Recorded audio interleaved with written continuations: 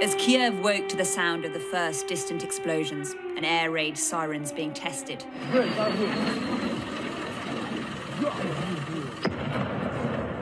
footage is emerging of what's happening on the ground in Ukraine, of what we believe shows a missile strike on an airbase in the west of the country, of an offensive launched by a neighbour.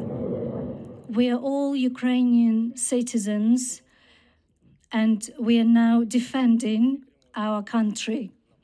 And we will fight for our country, and we will support our country in the squares of each town. The armed forces are ready to protect our country. We will not give up our independence. Here, the aftermath of a missile attack in the south of Kiev.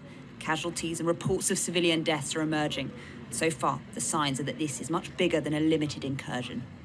We now have war in Europe on a scale and of a type we thought belonged to history.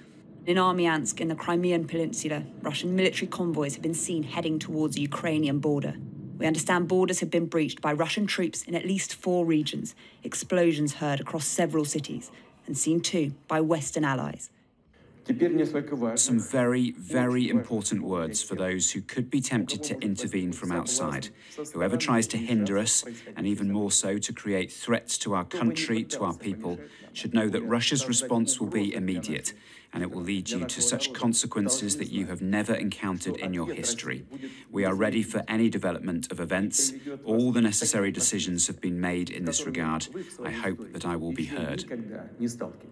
In the city of Mariupol, a Ukrainian port town located less than 12 miles from the nearest trenches in the eastern Donbass region, troops arrived to smoke and fire at the airport.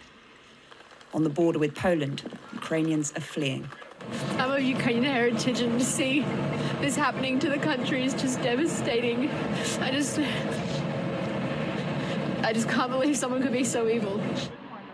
Kiev is a city in crisis. Roads west out of the capital are gridlocked. What all of this means for the world order will unfold later.